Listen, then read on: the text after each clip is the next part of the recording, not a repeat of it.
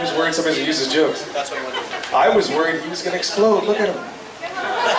Fucking terrorist. All right, our next roaster here. Said his name's Superior. I don't know his last name. Right. Next presenter, Mr. David. I don't know if you know this guy. David and I have something in common. Come on up, David. We both served in the military. I served in the Marine Corps.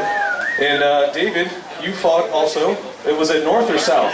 North or South? Vietnam. Oh, Vietnam. I probably shouldn't make a joke then. This is going to end badly. Here you go.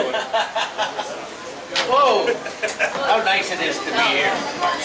Now, I've only known him about a year, but I love that Viagra commercial. I was making some notes while I was there. Now he only takes a half a pill. That way he doesn't pee on his shoes in the morning. True story.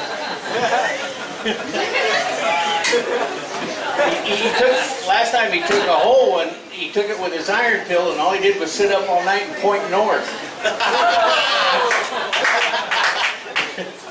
Anyway, how about that heat wave, man? I've been sweating like Vincent Van Gogh at Mike Tyson's house. So anyway, when I first came here, I heard that Mark had a machine that went from 0 to 60 in less than 1 second. And of course, I was thinking about that new Jaguar XF with the 8-cylinder. That's what it's got to be. I asked him about it, and he said he'd bring it in. So he brought it in. It was his bathroom scale. You know, it wasn't any ordinary bathroom scale. It was. It talks to satellites, artificial intelligence, and talks to you and all that. He said, go ahead and try it out. So I got on it, and it said, one at a time, please. One at a time. I got off it, and he said, watch this. He got on it, and the scale said, get off! Get off! Holy Mother of God, get off! I stole that from him. Everyone else too. Well, we both struggle with our weight. I looked up the 5 fattest people in the world. He was 3 of them. We tried jogging, but kept running into restaurants. He heard that doing squats would help you lose weight really fast, so he started keeping his beer on the bottom shelf of the refrigerator.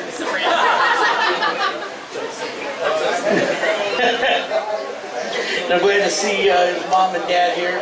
He told me how supportive you guys were of him when he was young. He told me about when he was really little, you used to take him out in a boat past the pier and let him swim back.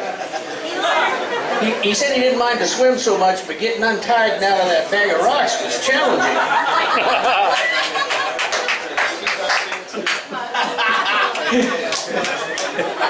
And he's way too attached to that Mr. Whiskers fellow. Way too attached. I know that because when he asked me one time what I thought the appropriate age would be for him to tell Mr. Whiskers he was adopted. He took him to a theater once, and he was coming out of the movie. The popcorn girl was having some fun with him and said, did Mr. Whiskers like the movie? And he said, yeah, but I don't get it. He hated the book. I don't get it. I don't get that. But Mark doesn't get memos. They say when you get older, you lose your cool. He didn't get the memo. They say everybody has shortcomings. He didn't get that memo either. And they say not everyone likes everyone. Well, he sure as hell didn't get that memo. So,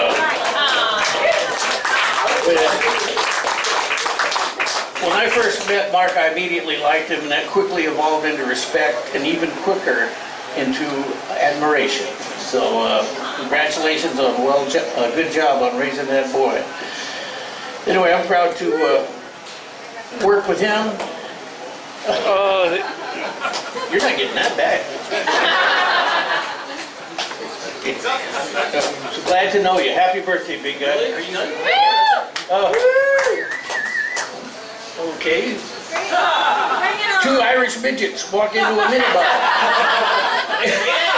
Yes, keep going. Go on, David, go on. I know you know the end of that show. You hadn't mentioned to hear about the 2 Irish gays, William Fitzpatrick and Patrick Fitzwilliam?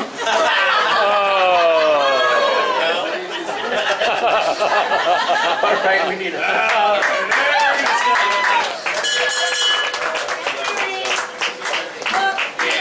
All right. David Dennis. Well done, sir. Yeah. He's been racist for 100 years now, I think. Yeah, about